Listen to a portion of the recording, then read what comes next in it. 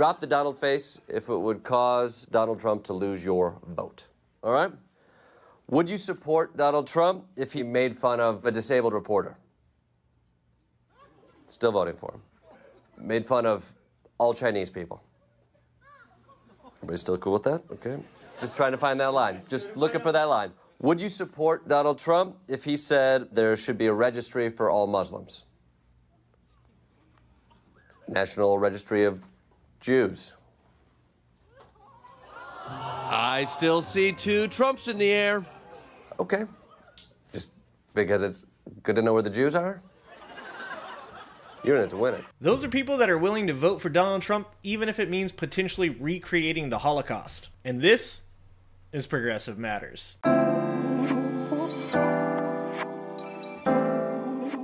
Welcome back to the show where we give you the information to have conversations that matter. Today we are going to take a look at Donald Trump's potential 2024 campaign run and who could possibly still be voting for him. Because despite the fact that Orange Jim Jones is facing 91 felonies, 4 indictments, and countless other court cases pertaining to his shady business dealings, it seems that is not enough to dissuade his most ardent cult supporters. As we enter the 2024 election campaign cycle, I feel like it's important to take a look back at what got these people hooked on Trumpadone in the first place. So just like any good coach, we are going to be taking a look back at previous game footage to give us an idea of what's to come. So let's take a look at Jordan Klepper, who got together a group of Trump supporters back in 2015 to pick what was left of their brains to see why they would support Donald Trump. He has no filters. That's a good thing, right? Just we're on the same page? Oh, yes. Do you want a president in there that really walks on eggshells and not wanting to hurt this community or that community? Yes. Did he say every single person that comes across our borders are criminals, rapists, and drug dealers? I believe what he said, a majority of them. And you know what? They're not disputing that. Nobody's disputing the figures. Look at the people that are coming across the border illegally. Are the vast majority reputable people that want to give to the community? Yeah. I'm saying a vast majority of them that are caught by the border guards, smuggling drugs and raping women and everything else. Unfortunately, a vast majority of them are overshadowing the good ones. In that statement, you had like 4 vast majorities. Vast majority. I mean, do actual statistics matter to you guys? I think the statistics are there. I think the vast majority of your statistics are bull. Do you? Yes. Okay, that could very well be. The facts over feeling crowd sure doesn't seem very interested in facts. For instance, statistics published in Texas right around this time in 2018 showed the illegal immigrant criminal conviction rate was 782 per 100,000 illegal immigrants and 1,422 per 100,000 native-born Americans. The illegal immigrant criminal conviction rate was 45% below that of native-born Americans in Texas, resulting in native-born Americans having the highest criminal conviction rates, followed by illegal immigrants and then legal immigrants. And this was true across all crimes, such as violent crimes, property crimes, homicide, and sex crimes. When patterns throughout the United States are analyzed, we see that not only are illegal immigrants not the problem, but instead that it is native-born Americans committing the most crimes the most often. In fact, this study went on to suggest that a 10% increase in the illegal immigrant share of the population is associated with a 1% decline in violent crime convictions. So let's not forget the vast majority of immigrants crossing the border legally or illegally are people who just want a better way of life. But that's not what the media and people like Donald Trump want you to see. They want you to see violence and hate, because without it, you don't need them. Trump came out and said he wants to ban all Muslims from coming to this country. He's not singling out this group because of their religious beliefs. But he is choosing their religion as the one identifier to keep them out. Maybe he's not as articulate as we would like. He says a lot of things that we probably are thinking or want to say. Have you ever said, I think we should stop all members of one religion from entering into our country? No, but it's just you got to start somewhere. Okay. I think what everyone's overlooking, though, is that Trump has brought this to the forefront. Maybe it was crude. Maybe a lot of us don't agree with that position. But what he has done is everyone's talking about it. I mean, I could walk into my friend's apartment, take a on his rug, and now everybody's talking about whether they should get a new rug. That doesn't make me the good guy. Negative attention sometimes is a good thing. It's better than no attention at all. These people may have never said these things, but they have damn sure thought them. And it has only gotten worse since this video. In 2023, statistics were released showing an uptick of over 5% in hate crimes.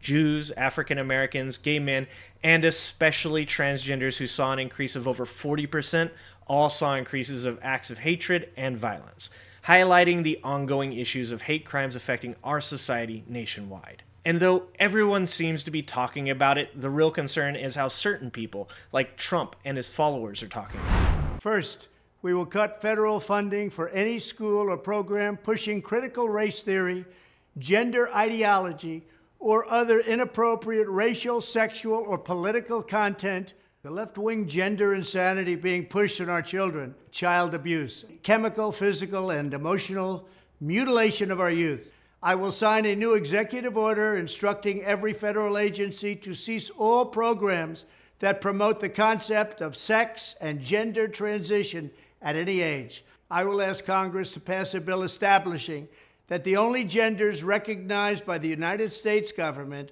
are male and female, and they are assigned at birth. Homosexual behavior is something you do. It's not something that you are. Many historians, those who are objective, would look back and recognize and give some credit to the fall of Rome, to not only the deprivation of the society and the loss of morals, but also to the rampant, homosexual behavior that was condoned by the society.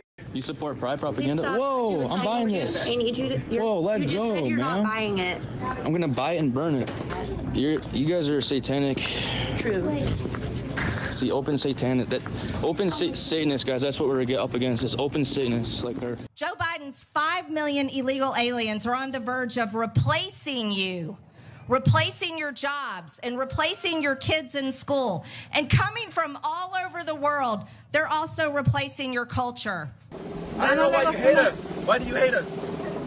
Because we're Mexicans? We're honest people right here. Rapists? How many people have I raped? How many drugs have I dealt? Trump and the MAGA movement continue to blur the lines between their bigotry and reality. Oftentimes, it's difficult to even decipher what statements people like Trump have made and which are completely made up, because encouraging someone like Trump to speak his mind has led to hyperbolic bullshit the likes of which could not previously be conceived. I want to play a little game called Who Said It? Donald Trump or Racist Sandwich? Hi, I smell like roast beef, and I think Mexicans are here to rape people and commit crimes. I'm going with sandwich on that one. Sandwich. Racist sandwich. You are right. Okay, another one. Tell me who said this, Donald Trump or a racist sandwich?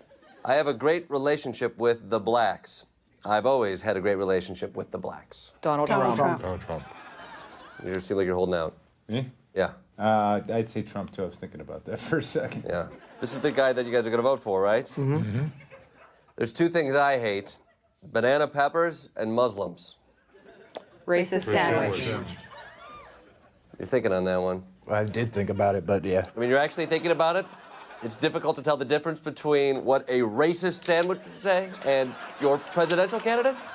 It's not a good sign. It's not a good sign. If you cannot tell the difference between the things your political candidate has said and the things a racist sandwich may say, well, in the immortal words of Jeff Foxworthy, here's your sign. People like Trump have been enabling bigots and closet racists for the last 8 years to wear their opinions on their sleeves. But I think it's about time to help them hang up the old Proud Boy uniforms and help them to remember that this is an America that accepts people of every race, gender, and color. This is an America that will embrace progress and will accept people for the choices that allow them to live happy lives without fear.